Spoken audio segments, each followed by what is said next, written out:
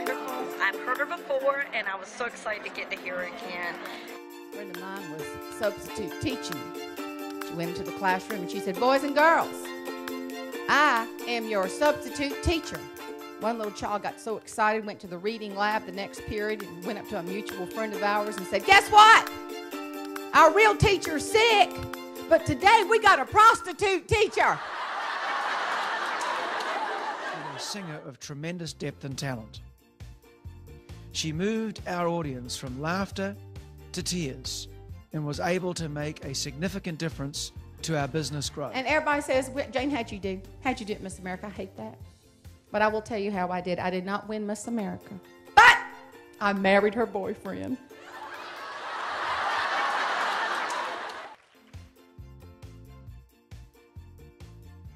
But you have to see the humor. I was speaking to a group of ladies in a nursing home, and they all stood up at the end. The sweet lady came up to me and she said, "Honey, we liked you so much. We gave you a standing ovulation."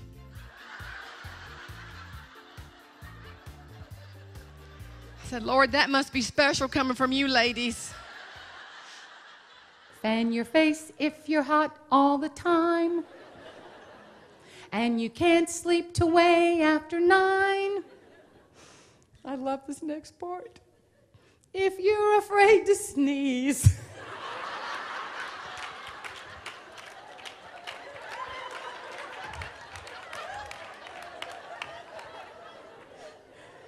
Some people say, "Depends."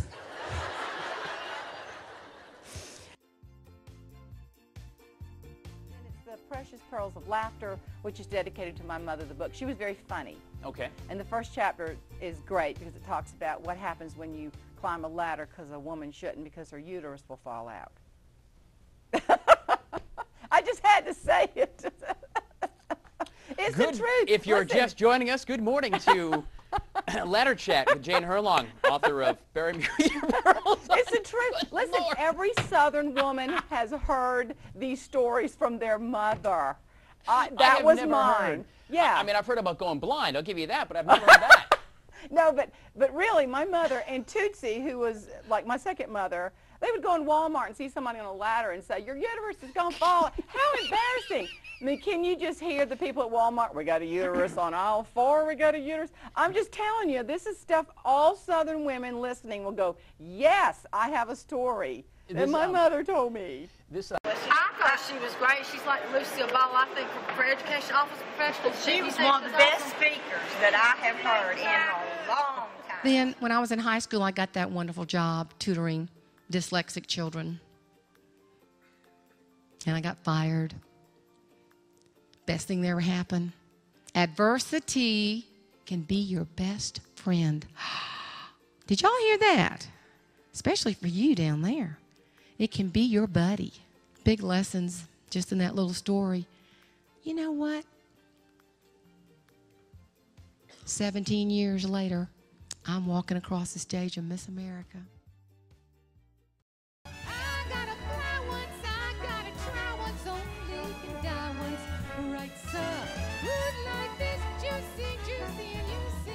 Forget your troubles and just get happy. We're gonna chase all the cares away. Sing hallelujah, come on, get happy. But even at the dentist office, this woman told me, she said, "I had somebody in my chair that said that they were getting married at Walmart." I said, "I hear a song." Listen to the words. A Walmart wedding. I'm getting married at the Walmart. Cha-ching, the register will chime. They got a greeter, bring your own preacher. A Walmart wedding is divine. Humor is everywhere. See, if you don't surround yourself and look for it and laugh at yourself, there is no way you can be yourself. And let me tell you, you got to be your best self. My husband and I were ready to start a family, and it just wasn't happening. As we say in the South, that dog didn't hunt, point, nothing. So we ended up in a fertility clinic. So I was told, you can't have children.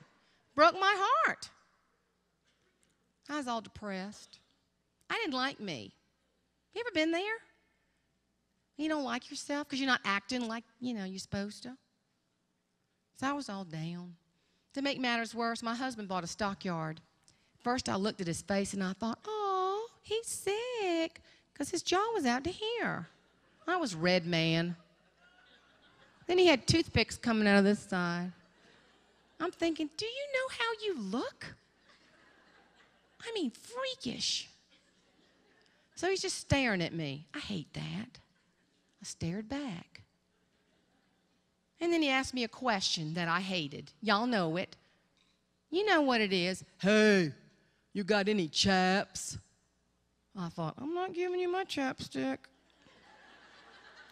I'll get herpes simplex 57 on my mouth. I said, what? You got any chaps? I said, what? Children. Oh, thank you. No. No. I don't ovulate properly. What? Why? Why did I say that? Like he needed to know that. He looks at me and says, you ain't got no chaps. I went, no. He said, well, if you was my heifer, I would have done drove you to the meat processing plant. I said, you know what? If I was your heifer, I'd drive myself. You look for the humor. You laugh at yourself. Just have fun with it. When the children were small, we were going through the drive-thru at McDonald's. Got up to the loudspeaker. The children wanted this and that. And I said, I'm getting a dozen chicken nuggets. And I heard on that little loudspeaker, can I help you? I said, yeah, I'll just take a dozen chicken nuggets. Then I heard, ma'am, it don't come like that. It just come in 4, 6, and 12. And I said, well, honey, can you give me 2 6s? She said, let me check with the manager. And she came back a little bit. She said, oh, yeah, we can do that. You know what you say to yourself when stuff like that happens? This is what you say. Now, this is good. Write this down.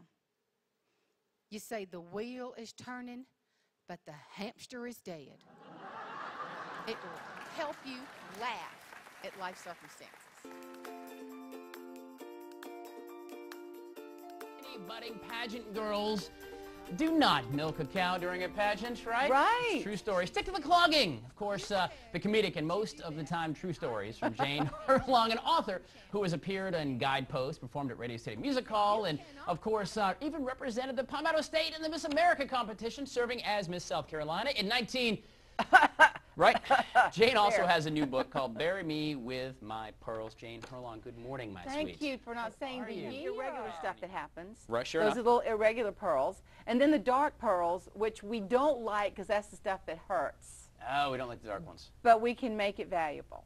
Depends on how There's a lesson in we everything, look at it. Right. And then it's the Precious Pearls of Laughter, which is dedicated to my mother, the book. She was very funny. Okay. And the first chapter is great because it talks about what happens when you climb a ladder because a woman shouldn't, because her uterus will fall out. I just had to say it. It's the truth. If you're just joining us, good morning to Ladder Chat with Jane Herlong, author of Bury Me With Your Pearls. It's the truth. Listen, every Southern woman has heard these stories from their mother. That was mine. Yeah. I mean, I've heard about going blind. I'll give you that, but I've never heard that. No, but really, my mother and Tootsie, who was like my second mother, they would go in Walmart and see somebody on a ladder and say, your uterus is going to fall. How embarrassing. I mean, can you just hear the people at Walmart, we got a uterus on aisle 4, we got a uterus. I'm just telling you, this is stuff all Southern women listening will go, yes, I have a story that my mother told me. But it has great life lessons. It really does. Like I gave up Walmart for Lent. There's a chapter in the book. I love some of the titles are fantastic. Yes, you have to learn. You have to learn to laugh at yourself, because I'm a humorist, and the first person you need to laugh at is yourself. And if you can't do that, that's sad. You're also on Blue Collar Comedy Tour. Fun, yes, that's a lot of fun. I'm doing their show in Nashville after the first of the year, which is great. Right. And Pandora just picked me up too, and I'm very thankful. I just keep trying. Hey, Jane Herlong, the book is Bury Me with My Pearls On. Bestseller, say that. Best-selling. Bestseller. Future best-selling book. No, it is right now. Right now it is. Yeah, it's been that way for about a month. Oh, well, get out of town. All right, best-selling author. Yeah. Jane Herlong, details for you at watch.com. Bury Me, My Pearls On, life lessons, and putting humor with a spiritual twist on it. Hey there, I'm Jane Herlong, and you're waking up with Good Day on Fox. Wait, say it again, y'all. And you're waking up to Good Day Watch on Fox. I did it wrong? You're waking up to Good Day Watch. On Watch Fox. Good Day Watch on Fox. Good Day Fox. Last day of school, a parent came up to her very angry, had their fist clenched like this. She said, "Hey, lady, I got a good mind to knock your teeth down your throat." Cousin Tita said, "I will save you the trouble." She just took out her dentures. This song is dedicated to my wonderful young at heart friend, Jean. We went to the Waffle House for Valentine's Day, had a ball, and she looked at me and said, "I've never been here before." I said, "Jean, you're a Waffle House virgin, so this is for you." She lost her virginity at the Waffle House, sitting in her truck all alone, just listening to Hank on her country radio. He said, "Meet me at exit 09. Hurry, babe." Toss me a book. Come on, real quick. Come on, you're missing an opportunity. Give me a book. You're missing a promotional opportunity. Oh, God. Here we go. Jane Herlong's book, you can curl up with this.